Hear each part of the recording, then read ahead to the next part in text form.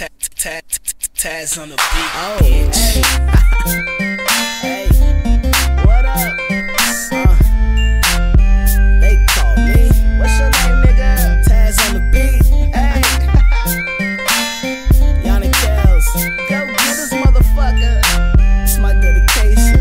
Hey, check me out. I remember in high school, it had to be 2006. I was a sophomore. You was a freshman and shit. I was a nobody. Kicked it with the bros, that's it. You fancy, looking like a cheerleader and shit, yeah. We never really talked around school, but my boy was your friend and he said you was cool, so I politely spoke like I heard of you. You cracked a smile and I was like, yeah, they call you boo. A pretty little thing, she was stunting like a mama. I had a little swag, but I kept it undercover.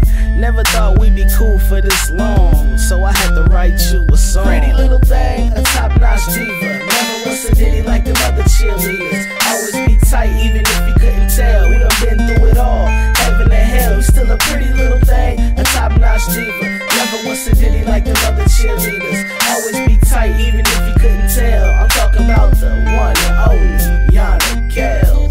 I'm still drifting on the memory, how you still became a friend to me. With your pretty little smile, had all the little homies like, wow. Damn, she bad. Move a few years forward, 2009 Belladon takeover. Had the states banging, thanks to the pre. Everybody amped up cause of Taz on the beat.